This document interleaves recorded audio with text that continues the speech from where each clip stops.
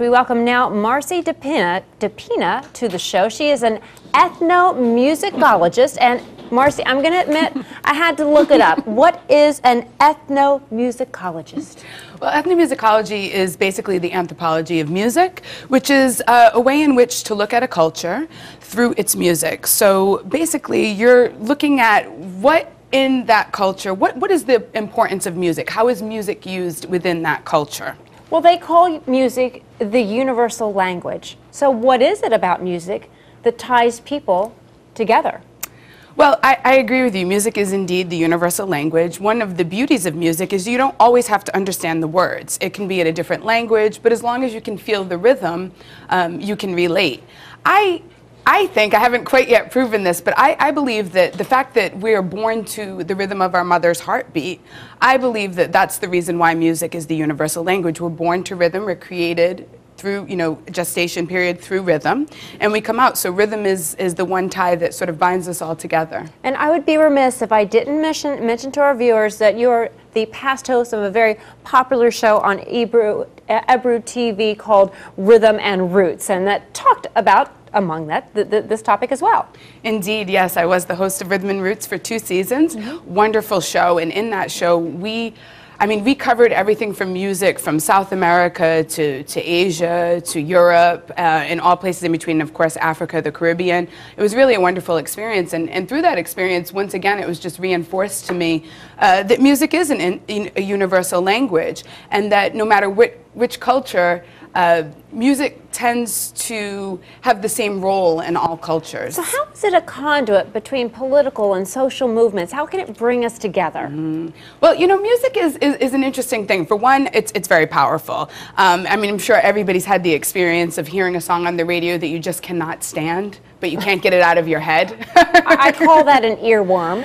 Right, exactly. So, that just points to the power of music. So, throughout the course of history, music has been used to inspire people, whether it's for political purposes or social purposes. Every country in the history of our world has been led to war through the sound of beating drums, to the sound of music. Countries around the globe use a national anthem as a way in which to reinforce a national identity. And this is, something that I believe is really, really strong. Well, can you tell us a little bit about what's currently happening in the international music scene? Well, there's a lot of interesting things happening right now internationally. World music in general has been, strictly traditional, roots music, with very traditional purposes. But what's happening now in our globalized world, everybody has access to the internet, everybody is a little bit closer to one another. People are starting to mix things up. So whereas before you might find somebody, for example, say in Morocco, singing just a traditional style, now you might find that people are mixing it up and spicing in jazz and hip hop and R&B and soul music and rock and roll and blending those with traditional sounds. So that's a real trend that we're seeing on the world music scene now. So as a host of Rhythm and Roots, what commonalities did you see between cultures? Well, music is pretty much always accompanies a lot of the daily tasks of people's lives, and it definitely accompanies rituals. So in terms of pretty much all cultures, music is something that you find in, religious expression. There's always music. When it comes to celebrations like rites of passage, like birthdays and weddings and even funerals, music always accompanies those things. So music is always used in every culture as a way to either celebrate or to mourn. That's something that you find in all cultures. I know sometimes I hear a song and no matter what mood I'm in, it can just lift me up. What's your favorite kind of music? Oh my goodness. That's a really difficult question for me to answer because I love music. Really, my favorite kind of music is good music.